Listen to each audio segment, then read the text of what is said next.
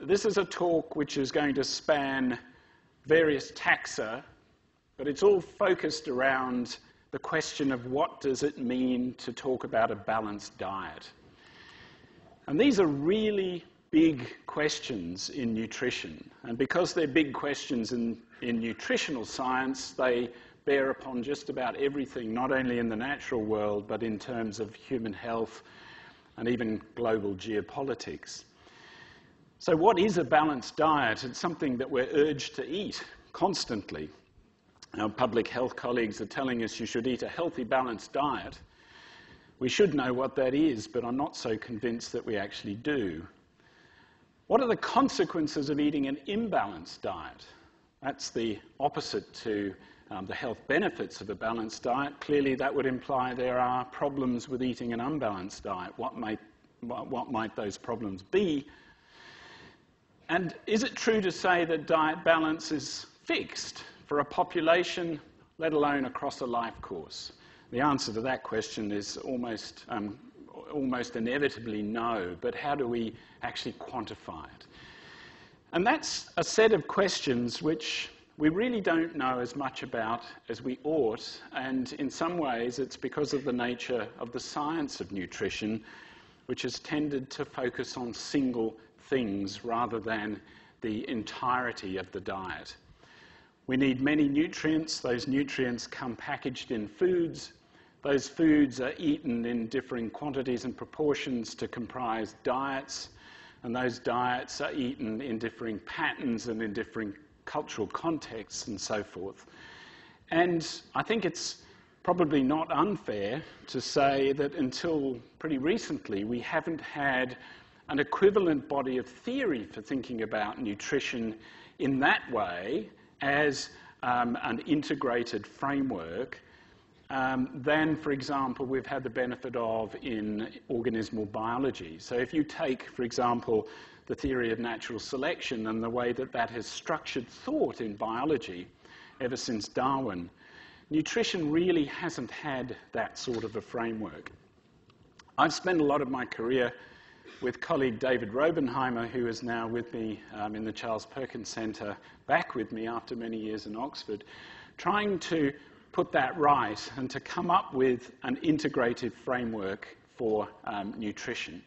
One that really embraces the notion of balance and the multidimensionality of diet without being overfaced by it or end up really swamped by the detail of the dozens of different nutrients that all organisms require if they're to remain healthy. So what I'm going to do today is introduce you to some of these ideas. It's what we call nutritional geometry. And if you want to read more about it, there's a sort of manifesto of sorts that we published with Princeton University Press a couple of years ago, which sets out the logic of the models and how they might be used. And I'm going to use them today, and the introduction of the principles will sort of come as part of the use of them in solving or addressing particular problems. And we're going to span taxa that go from insects through to higher primates and ourselves along the way. But the first thing we need to get across is the nature of the models and the nature of the question of what is diet balance. And I'm going to use, in part of the talk, really simple two-dimensional representations of diet balance, just to get across the notion of what balance means. So here we have a two-dimensional space. We call it a nutrient space. It could be an n-dimensional space because you can imagine just about every nutrient you can think of, micro, macro, could comprise a dimension in that space. But we're going to use, for illustrative purposes, just two for the moment. And I'm going to take the two major energy-yielding dimensions. I'm going to put protein on one axis, and I'm going to combine carbs and fat on another axis.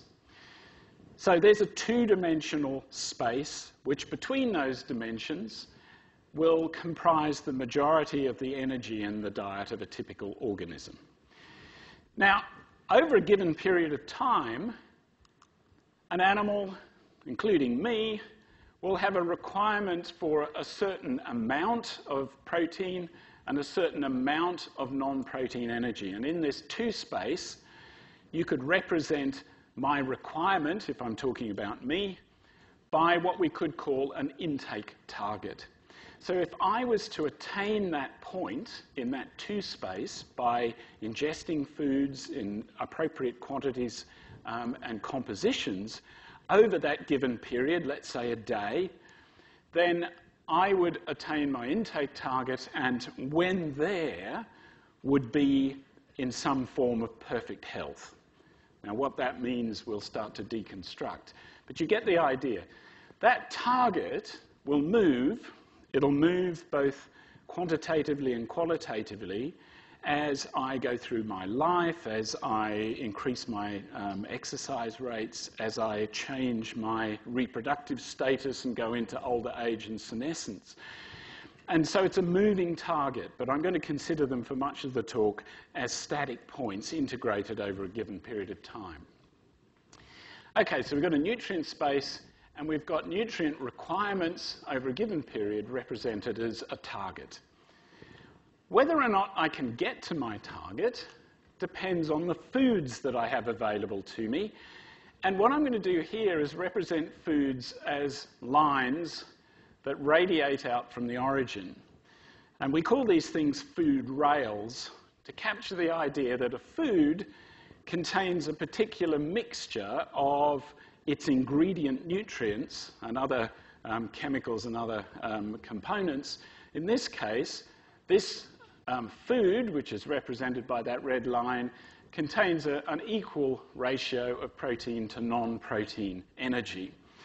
And you can represent it as a food rail, and you'll see why in a minute. Now, that would be a food which has an intermediate balance of protein to carbohydrate and fat. This would be a food that contains a low ratio of protein relative to carbohydrates and fat, and that one, a food with high protein to non-protein energy, carbohydrate and fat.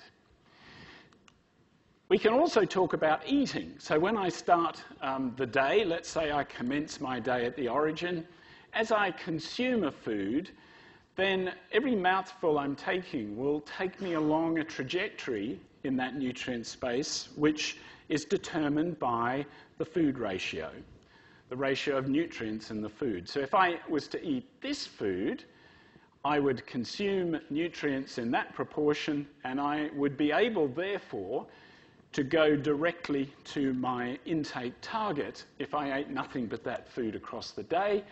And by definition, that is, therefore, a balanced food. It's nutritionally balanced.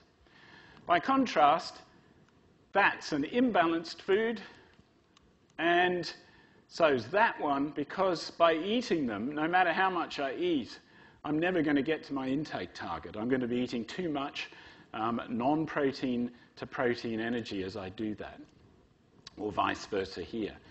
But if I were able to combine foods, let's say this one and this one, I could, by mixing my intake from these two foods, get to my intake target.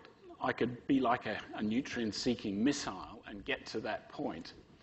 And they're, by definition, complementary foods, because this and this, although individually imbalanced, if you combine them, you can zigzag your way to your intake target. So there in a single slide, we've captured the notion of a nutrient space, requirements, foods, imbalanced and balanced foods, and complementary feeding. Now, it happens that that sort of way of thinking about regulatory systems also sets you up in an experimental framework to ask animals the question, are you able to demonstrate the capacity to regulate your intake of foods and nutrients to attain your intake target, wherever that may be? It sets up a whole experimental paradigm. And in particular, it allows you to ask the question, if you were to perturb the environment of the animal, does it show any evidence in its behavior that it's able to respond to that perturbation in a way that enables it to show homeostatic control of its nutrient intake? And if you're going to do that, you need to have experimental, clever experiments where you challenge the animal by changing its feeding environment under controlled conditions and see whether it makes compensatory responses that lead it to get to its intake target. And I'm going to give you two examples of exactly that sort of experiment, one involving cockroaches and the other crickets. So here's an experiment. If you estimate that the intake target of an animal is here, and you force it onto a food which is imbalanced and won't ever allow it to get to there for a period, and measure how much it eats, and then you give it access to two complementary foods, is it able, by mixing its intake from those complementary foods, to redress the initial perturbation and get back to its target? There's a question. And here's the experiment that was set up to address exactly that question.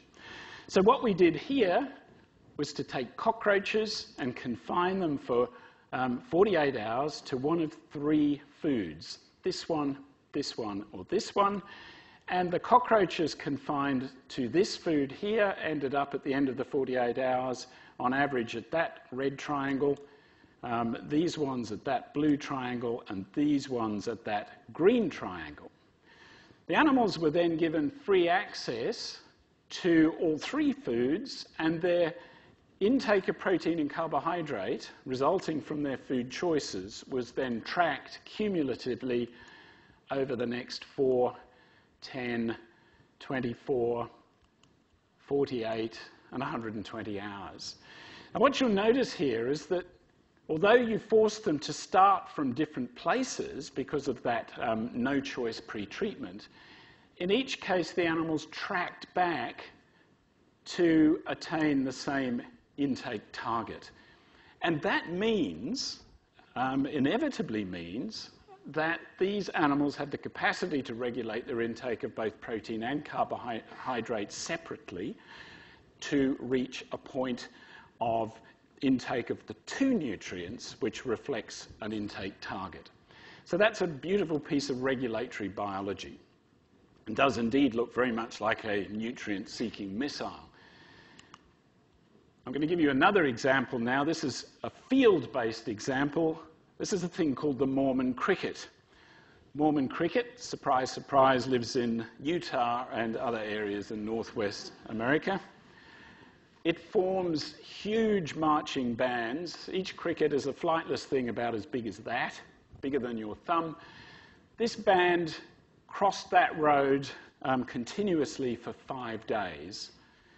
Each cricket was moving about 1 kilometre a day.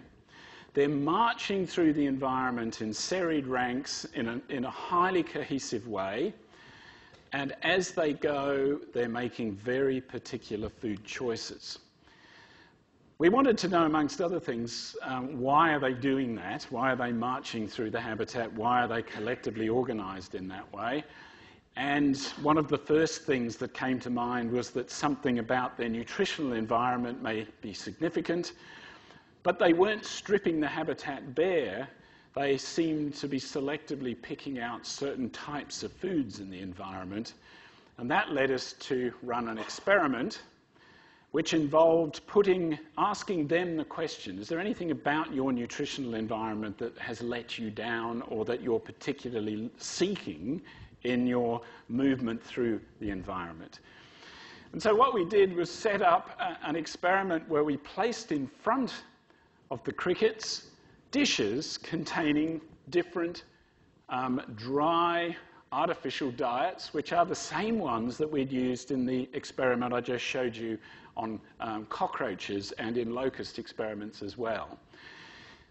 Now, there were 4 dishes placed in front of the marching band. The one on the left contains both protein and carbohydrate, the 2 major energy-yielding nutrients for this animal, in 21% by dry weight proportion. This one contained carbohydrate but no protein. This one, protein but no carbohydrate.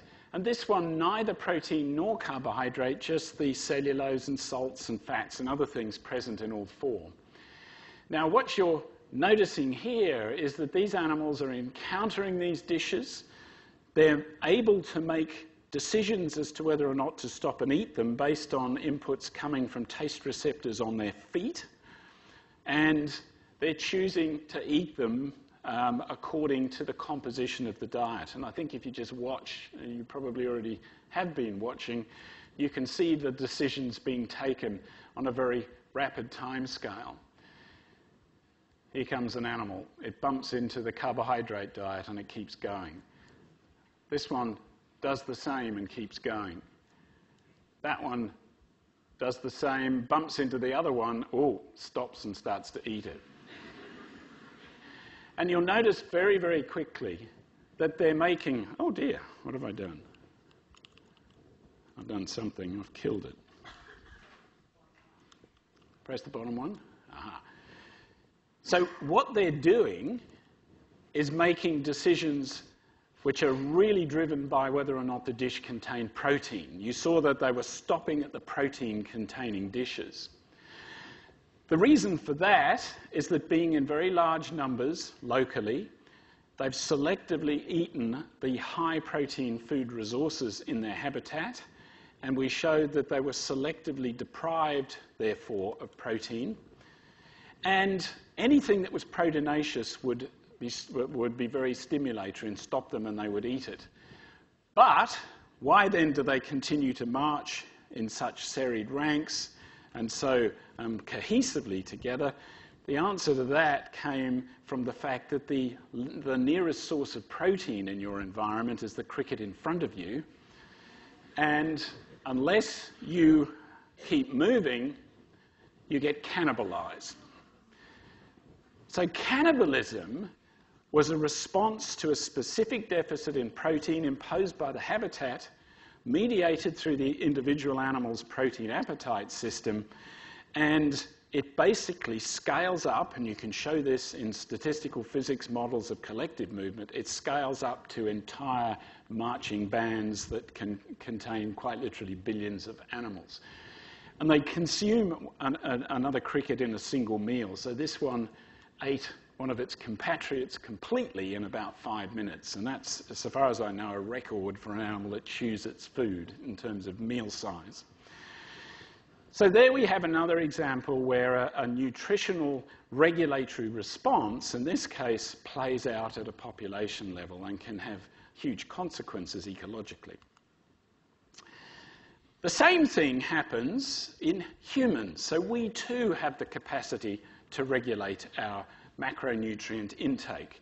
And I'm going to show you just very briefly an experiment that we ran quite recently in Jamaica using a series of subjects in Jamaica, where there were 63 adults who were given the opportunity to select among 3 menus comprising a whole series of different foods that were designed by us to be highly controlled in their composition with respect to macronutrients, but variable and culturally relevant foods to the Jamaican population with whom we were working.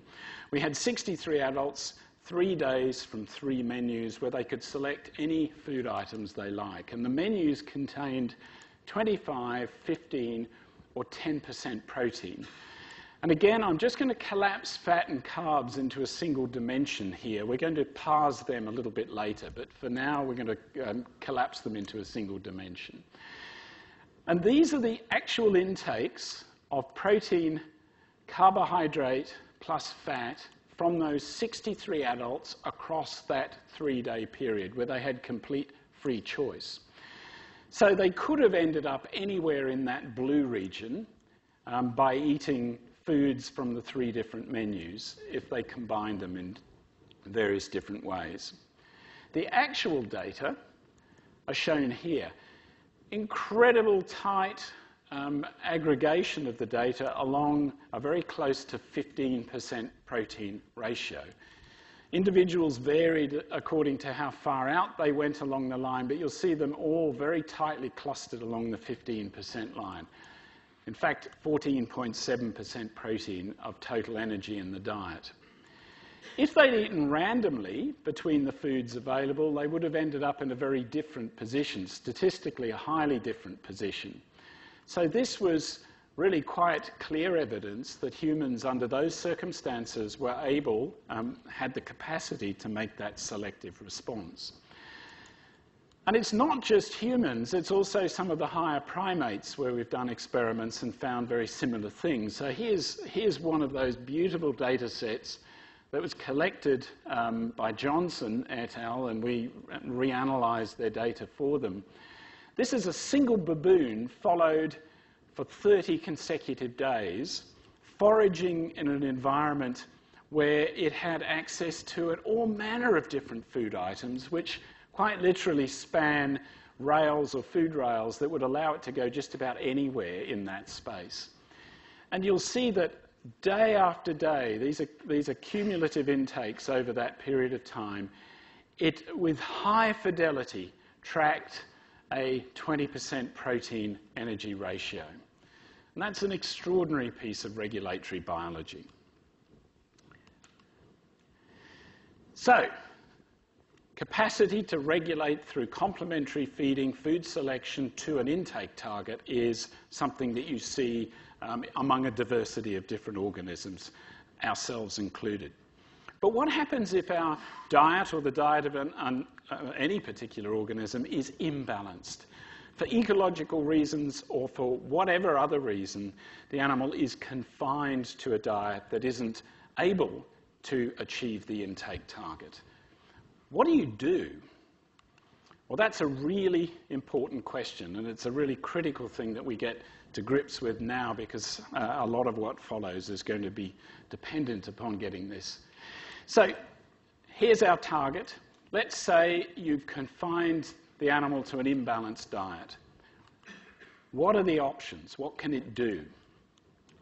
Well, if you think about it, what it could do is eat until it gets to that point, but if it does that, it's going to get to the right amount, the target amount of carbohydrate or whatever that dimension happens to be, and in so doing, it will have consumed a deficit of protein.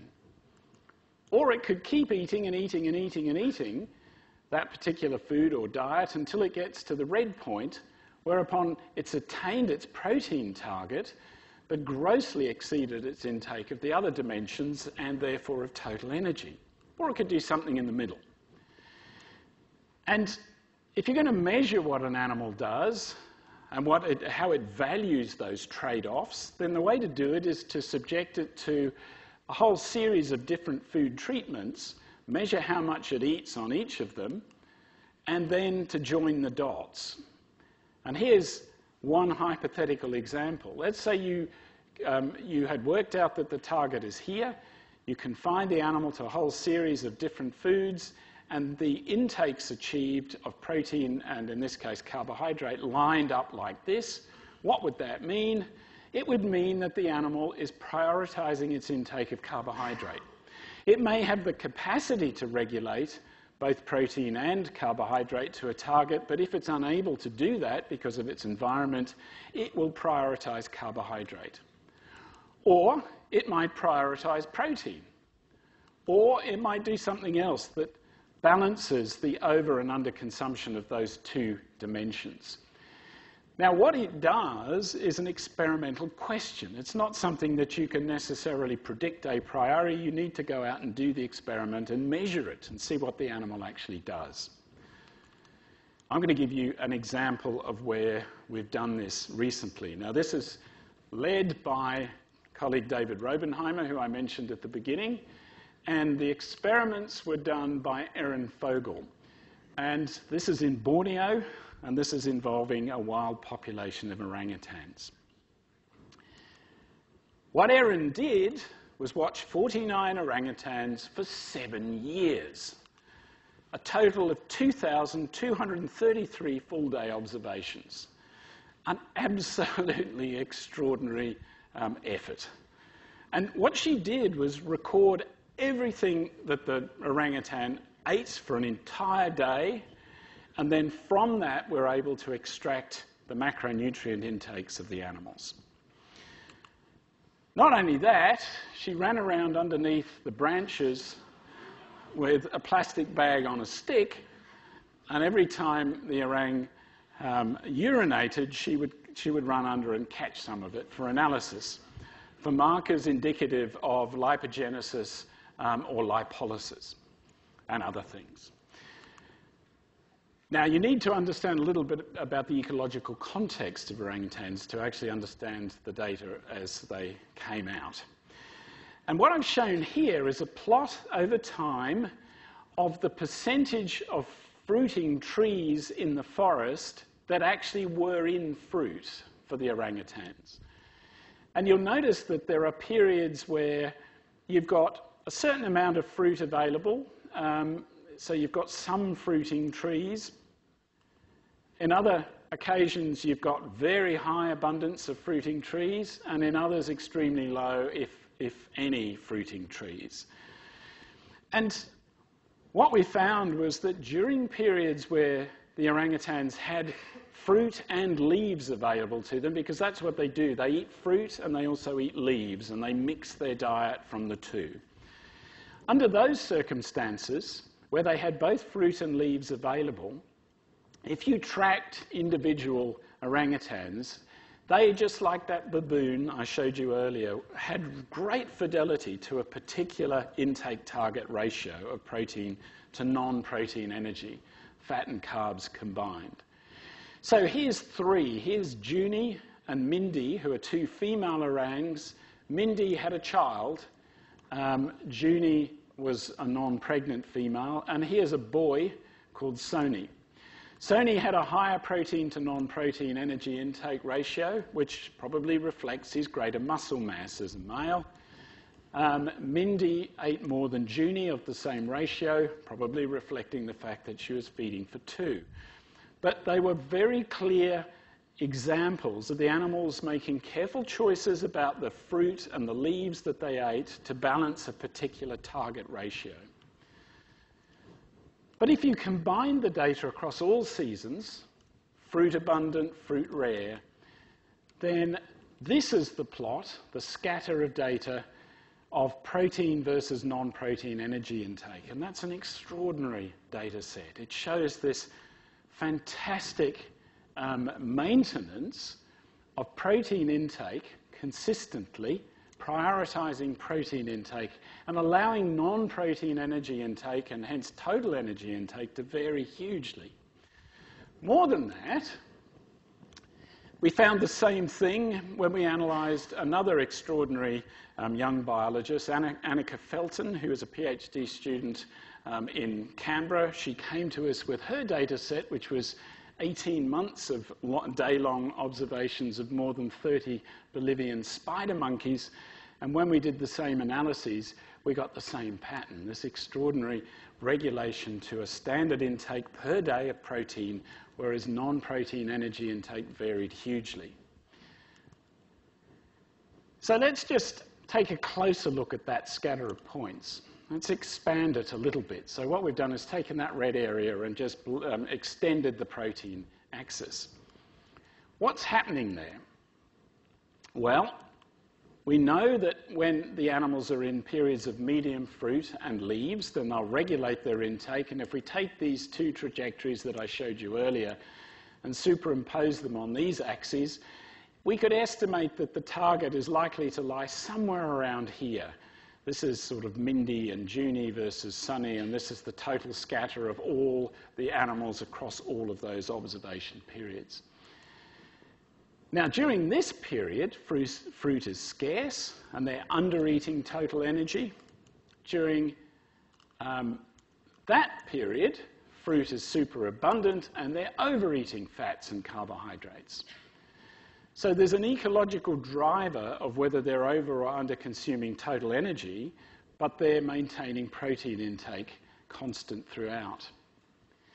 More than that, if you look at their urine chemistry, during periods where they're on a low protein, high carbohydrate and fat diet, which is this high fruiting season, you'll notice that their C-peptide levels in the urine, which is a measure of lipogenesis,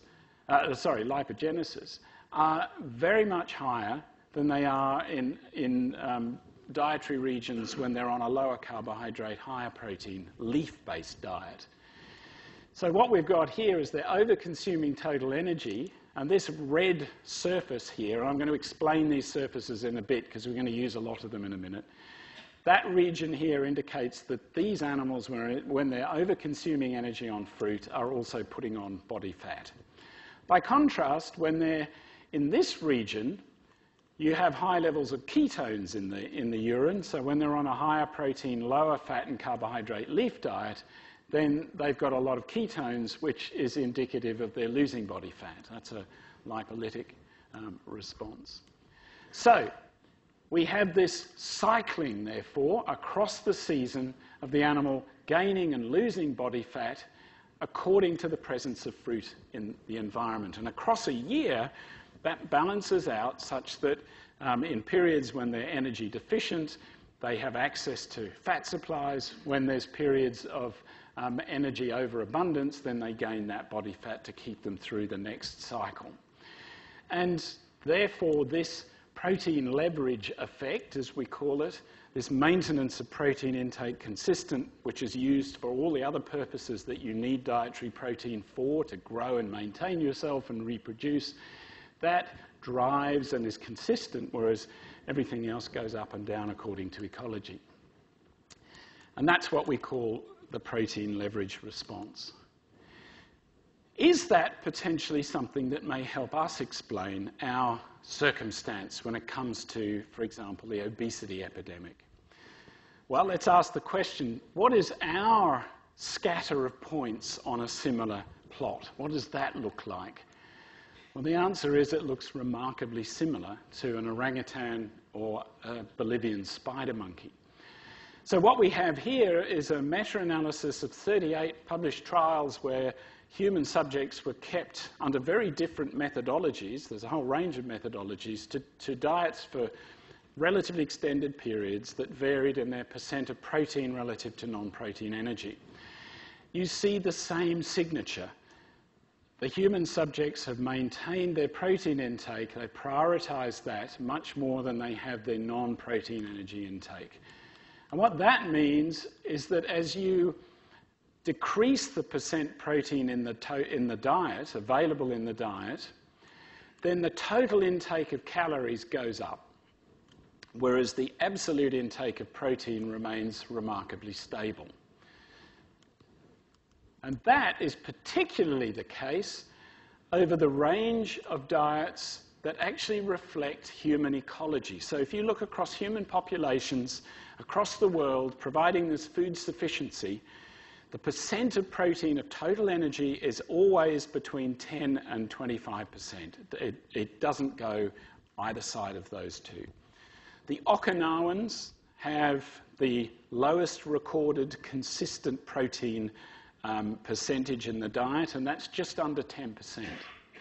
And what you'll note is across that range from 10 to 20% or 25%, you end up eating the same amount of protein, but as you dilute protein from 25 down to 10%, you'll drive increasing energy intake. And you see that response even when you put people under conditions where you tightly control and covertly manipulate the nature of the foods that you're giving them. So just as we did in Jamaica, we ran a trial in Sydney where we had people come in and stay in-house for week-long periods during which they had either 10, 15 or 25% dietary protein present in what they thought were exactly the same foods and menus week on week. And so here's an example. There's a 10% lunch versus a 25% lunch where the sushi rolls and the wraps and the sweet apricot scones were present in each occasion, were ranked equally palatably, but actually were different. For a whole week, everything was 10%, another week 15%, another week 25%. And what our subjects did in those circumstances was to eat more total energy when they were on the 10% than on the higher protein regimes. And they did that. They ate 14% more total energy. And really interestingly, they did that by increasing their snacking between meals And in so doing, they favoured the snack foods that were available to them, which had savoury taste characteristics, umami and salt flavours. So we had savoury and sweet foods, and they would select the savoury ones. And that turns out, and there's subsequent work done on brain imaging that really supports this, to represent human protein-seeking behaviour. It doesn't extend to our eating one another necessarily, unless you've been in a leaky boat for many months, but it's the same sort of response. You seek the flavours that are associated with a higher probability of that food item containing protein. Umami flavour and salt are two sign stimuli, if you like, for a high probability of protein in that food. We find those flavours attractive, palatable when we're in a state of protein deficit. Now, when you couple that basic, powerful biology, which made sense if you look at the ecology of an orangutan or a spider monkey, with our modern world, we have a terrible problem. And that is because the percentage of protein in the human diet has decreased over the last 60 years. Partly that's driven by industrialisation of the food supply and is driven by economics. Protein is more expensive than carbs and fat. And therefore, there's an incentive, an economic incentive, to dilute it in the diet, both on the part of consumers and also the producers of foods. You see that in its extreme form in the protein decoy industry, which is the industry that produces savoury snack foods. So they have all the taste characteristics of protein, but they're just fat and carbs. So, potato crisps. The barbecue chip is the classic protein decoy. You can show the cost differential of macronutrients using these same geometric approaches. So here's protein and non-protein energy, and here we have a response surface which is measuring as a heat map the cost of different macronutrient combinations. It's driven by protein. Protein is the expensive nutrient, and that's why it gets taken out in the food supply to some small degree. We also have an evolutionary legacy which is encouraging us in the modern world to dilute protein in our diet, and that is that simple sugars and fats were rare in our ancestral environment, and we find them hugely palatable, particularly when they're combined. So here's another surface in which this time what we've plotted is protein versus fat, and carbohydrate is also represented in that plot. And this is a surface reflecting the palatability of foods. And you'll see that there's what's become known as the palatability bliss point, which is low protein, high fat, high carb, is considered to be the most fantastically tasty combination, the donut effect. And this reflects our ancestry. These things were rare and prized in our ancestral environment. Adding to this is that we expend less energy probably than we used to, thermoregulatory energy and activity. That's disputed by some, but it seems to some degree at least self-evident. And there's even an extraordinary possibility, and that is that with rising carbon dioxide levels in the atmosphere, there's been a measurable change, and quite a substantial one, and this is basic photosynthetic biology, in the carbohydrate to protein ratio of plants. And you put that together with protein leverage, and you potentially would drive overconsumption of total energy. So maybe even climate change is playing a role. So let's go back to the orangutan example and see how it is that our ecology has got so out of step with the ecology of something like an orangutan, which is at least a relative of sorts. So, in the orangutan case, if you remember, there are periods of overconsumption of energy and periods of underconsumption of energy, and orangs have the capacity to balance to an appropriate diet mixture if they have available foods that allow it. The overconsumption is due to fruit availability. They pig out on fruit when it's there. So what is it in our environment that is doing that? It certainly isn't fruit. A strong candidate, we think, is what have become known as the ultra-processed foods that have entered the human food chain, particularly the Western diet, over the last 50 years. They're mostly industrial ingredients. They have little or no whole foods in them. They're high energy, low fibre, and low in nutrients, particularly low in protein relative to non-protein energy. Is it partly at least their responsibility, the introduction of ultra-processed foods, that have led to protein dilution in the diet? Well, that's a question we have just started to address working with Carlos Monteiro and Yuri Martinez in Brazil, and he's the inventor of the term ultra-processed food. And so what we did with them was to take the NHANES data from the US, a really detailed population survey of 9,357 people. We sorted those people into 5 categories according to how much of their dietary intake came from ultra-processed foods. 1, hardly any; 5, up to 70%. And then we plotted it in terms of the macronutrient ratios as I've been showing you so far. And this is the outcome. These are low, or from category 1 through to 5, contribution of ultra-processed foods. And you'll see they're lining up consistent with this protein leverage notion. If we expand that and have a little focus in on that region that I showed you in the previous slide, so low up to high intakes of ultra-processed foods, then what you'll see is that as you increase the intake of ultra-processed foods in the diet, you decrease the percent of protein in the diet, and you increase the total energy intake in the diet.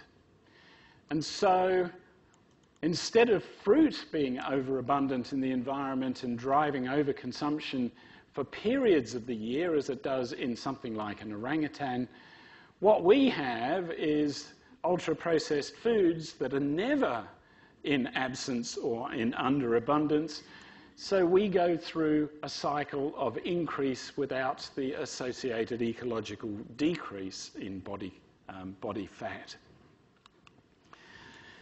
So, macronutrient ratios, protein leverage, ecological and evolutionary contexts can all make a great deal of sense out of some of the complexities of the human nutritional condition. But what we need now to do is ask another question.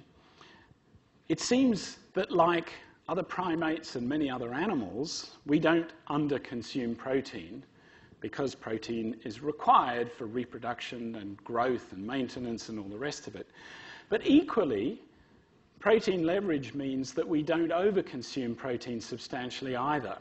We regulate both up and down to a target level. And as an evolutionary biologist, you would be left saying, well, why aren't we just overconsuming protein? If protein's so good for us, why don't we just eat more and more and more? It must be, therefore, that there's some sort of evolutionary cost to overconsuming protein. Well, what I'm going to do now is take you through some experiments initially on flies and then on mice for much of the rest of the talk, which actually address that question and start to bring in the health costs and consequences of macronutrient intake balance and using nutritional geometry to do it. I'm going to start with the fly. What we did here was an experiment, this is a few years ago now, where we took 1,006 Drosophila, female pre-mated Drosophila, and we confined them to one of 28 foods varying consistently or systematically in their protein to carbohydrate ratio. And they're the 2 major energy-yielding macronutrients in the fly's diet. Fats are required, but relatively minor proportion of the diet. It's quite a useful experimental animal to use because it's pretty small and it doesn't live very long, and one of the primary outcomes we were concerned about was how long the flies lived and how many eggs they laid. We wanted to look at these major life history variables as they responded to macronutrient intakes. So these flies were given one of 28 food mixtures, and they were provided with them in 5 microliter pipettes, and they're allowed to drink their diet, as flies are wont to do, throughout their entire lives, and we measured how much they drank by measuring the meniscus as it goes down the tube each day. So it's actually kind of simple, but technically very tedious. 1,006 flies measured throughout their lifespan. Now what that gives you is the possibility to plot 1,006 points in a protein to carbohydrate intake space. And you'll see them all underlying here, these little grey dots. Each of those is a female fly's intake. Associated with each point is how many eggs she laid across her lifetime and how long she lived. And those data can be used to construct a response landscape, which is a very powerful device because it enables you to then measure, quite literally measure the response to nutrition of whatever that variable happens to be of interest. And then you plot that as a topological map. And I'm showing them here, and the convention I'm using is that they're heat maps. These are ISO lines, and the surfaces have their maximal elevation in the red, and they fall to their foothills in the dark blue. What I've shown here is a surface for lifespan and a surface for egg production. And what you'll note is that they have very clear topology, both of them, but they're not the same shape. Now what that means is that on the same diet you can't maximize both how long you live and how many eggs you lay. And the other thing you'll note is that they lived longest on a low protein, high carbohydrate diet, and if you increase that ratio by increasing the proportion of protein relative to carbohydrate, you fall down towards the foothills of the longevity mountain. Lifetime egg production, however, had its peak on a higher protein to carbohydrate ratio, and again would fall away if you went in any direction away from that, but it's at a higher protein to carbohydrate ratio than that which supported greatest lifespan. And if you gave the flies a choice, like cockroaches, they would behave like nutrient-seeking missiles, and they would balance a diet that maximised their egg production. And that's kind of what you would expect in terms of evolutionary biology. So here we have two landscapes, and the conclusion is that it's not about calories that determine how long you live or how many eggs you lay. It's about the ratio and amount of protein relative to carbohydrate in the diet.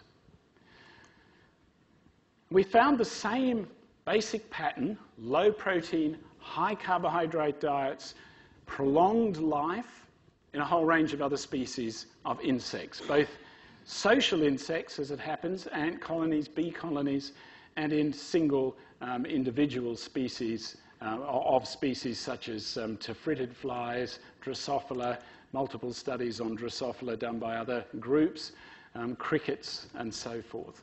Seems to be a consistent signature. If you want to live a long time, a low protein, high carb diet is the way to do it.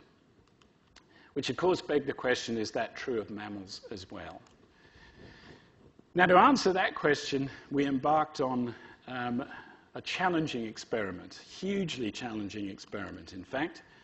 It involved 900 C57 black 6 mice confined to one of 30 diets. Now this time we had to take account of fat because fat's an important part of the energy intake of an omnivore like a mouse. So we had 10 ratios of carbs, protein and fat in the diet, and this is a dietary mixture simplex for those who are nerdy about such things. And you'll see there are 10 points. They're the 10 ratios that systematically sampled that pink triangle in protein, fat, carbohydrate space. Those diets were provided ad libitum, so the animal could eat when and how much it wanted at any time of the day or night. And they were presented at either 2, 3 or 4 kilograms per gram of total energy by adding cellulose, which is a non-digestible bulk. So 10 ratios, 3 energy densities, 30 diets, 900 mice, and very early on, we had to get rid of 5 of the diets, the very low energy, low protein diets, because the mice just, these were from weaning, just didn't thrive, and they had to be taken out of the experiment, leaving 25 diets. And we either culled a proportion of the animals at 15 months of age, which is sort of late middle age if you're a mouse, or we let them go to the end of their life. And you can then start plotting exactly the same relationships and start to look at the relationship between diet and health outcome, longevity, and anything else you like. And so what I'm going to do is I'm going to take you through that experiment. Some of it was published in that paper, and there's a series of other papers since and forthcoming which are adding to the data analysis from that same study. Now, I'm going to have to just be a little bit more complicated than I have been for a minute. The same convention, we've got a surface with its red summit and its blue foothills. But this time, because we've got protein, carbohydrate, and fat, I can't show you a four-dimensional graph, 3 nutrients and 1 response variable. So what I'm going to do instead is cut through that surface in 2 planes. Protein versus carbohydrate, sliced through the median of the fat intake dimension, and protein versus fat, sliced through the median for the carbohydrate dimension. As it happens, most of the action is going to be in the protein-carbohydrate slice, so you'll end up seeing mainly those. But what you'll note here is that lifespan was quite clearly longest on the low-protein, high-carb diets. Not low-protein, high-fat, that was bad. Low-protein, high-carb diets, just as in flies. And you see that in medians, you see that in the actual lifespans as well. More than that, you're able then to say, okay, there's the longevity outcome. How does it relate to the known underlying biology of aging? And so I'm going to just show you a series of slices, which are the protein-carb slices, showing you some of the known correlates of aging biology at the molecular and cellular level, and again plotted as response surfaces. So, mitochondrial function was enhanced on low-protein, high-carbohydrate diets. mTOR phosphorylation is a marker of pro-aging outcomes, and it was lowest on low-protein, high-carb diets, highest on high-protein, low-carb diets.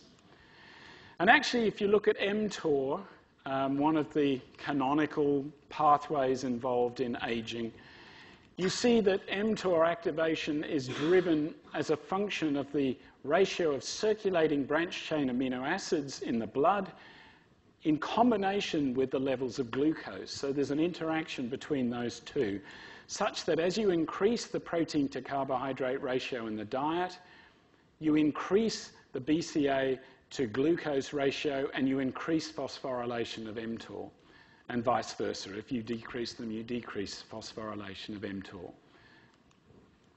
Telomeres were longest in the mice reared on the low-protein, high-carb diet.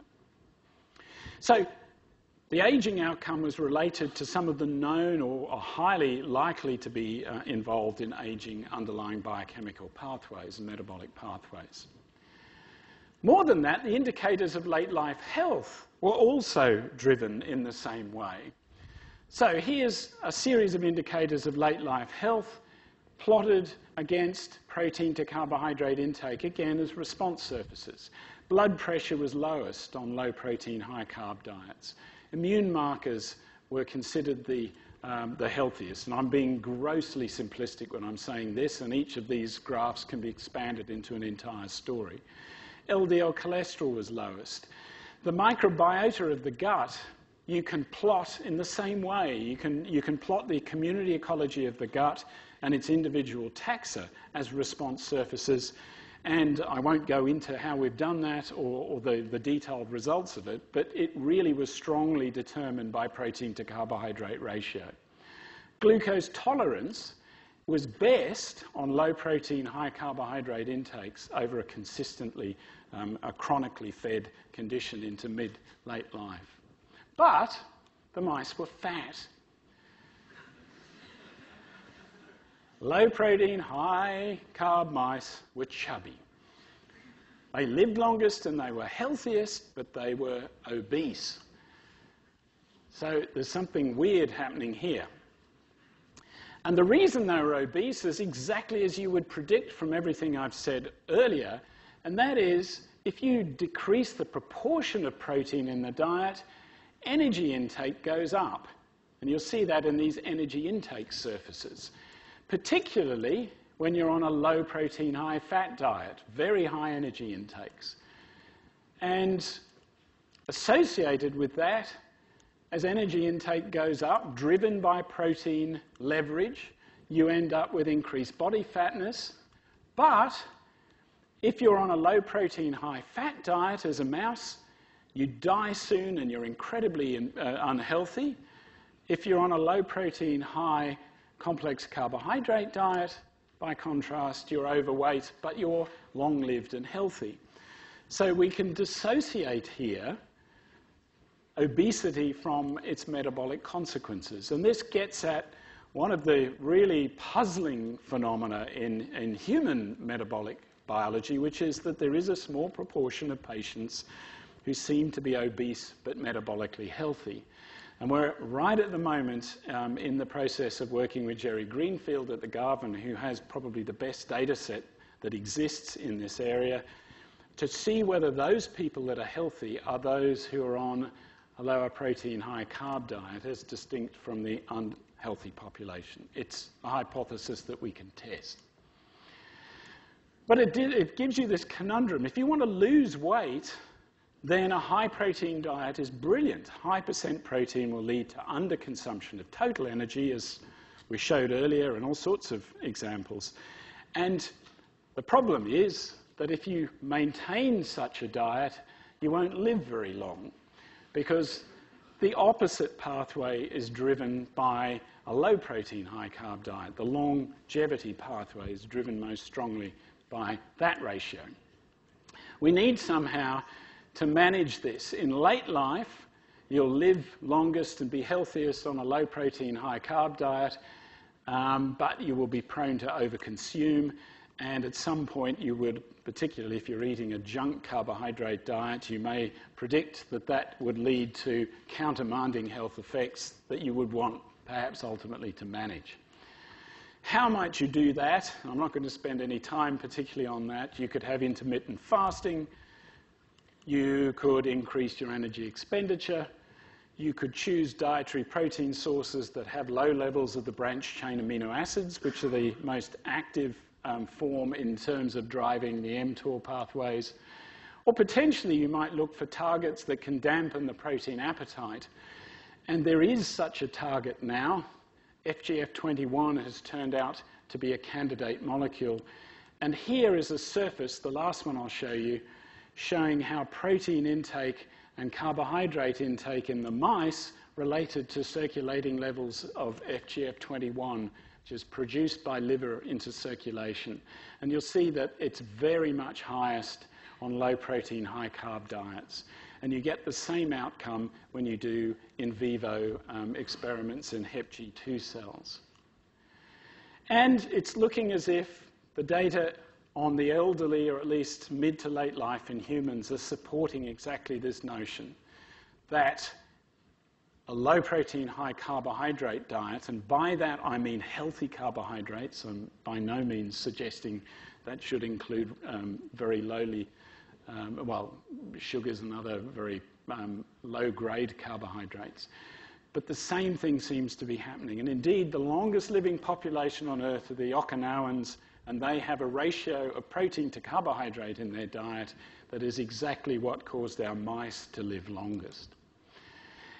And if you can start looking at the relationship between macronutrient balance in humans and outcomes in late life, as we've started to do using cohort studies such as the CHAMP study in Sydney, you can see, you can get topologies in things that matter to our late life health, such as cognitive function.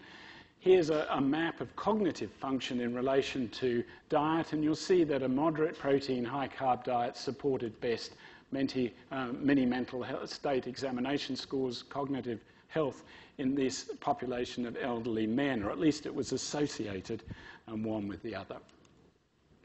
But, and this is the final but, if you're going to be maximally reproductive as a mouse, just like as in a fly, you need a high-protein diet.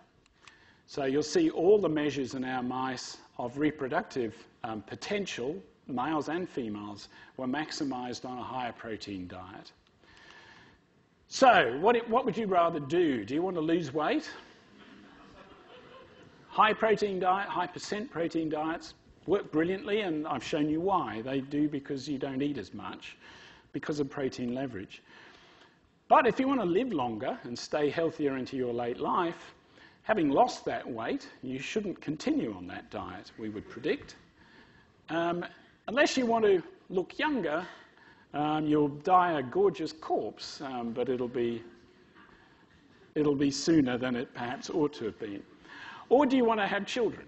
And what it shows and what it allows you to quantify is that diet can help manipulate and achieve any outcome that you can imagine just about, but not all the same diet. You can't think of diet balance as if it's a single thing. It depends on circumstance, on life course, on population. And unless we start to understand those relationships, and here's a tool to allow us to do it, we're not going to get any further than we are at the moment, pointlessly arguing over whether the obesity crisis is caused by saturated fat or sugar. That is utter idiocy, and it just denies the centrality of nutrient balance in nutrition, and that's what we've got to take charge of. So with that, I'm going to end with acknowledgements to all manner of colleagues. David Robenheimer, I've mentioned several times, David Lakuta, gerontology colleague, a whole bunch of students and postdocs over many years, and other colleagues. So thank you very much for listening.